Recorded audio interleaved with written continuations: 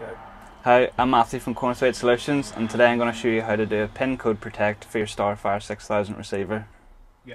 To set a pin code for your receiver, go to Menu, Applications, select your Starfire icon.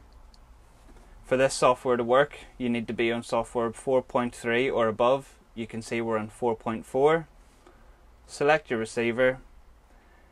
To have the pin code, if your tractor does not have the pin code, get in contact with us and we can get this set up for you. Select your your padlock, enable security pin code, type in a 4-digit code, that's your administrator pin, hit enter.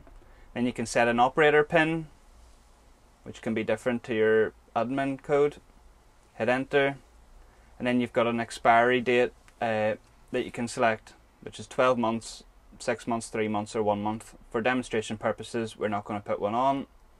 Hit never, hit enter, and that's your pin code enabled. For any other questions on how to set up a pin code, please contact us at Cornthwaite Group. Thank you.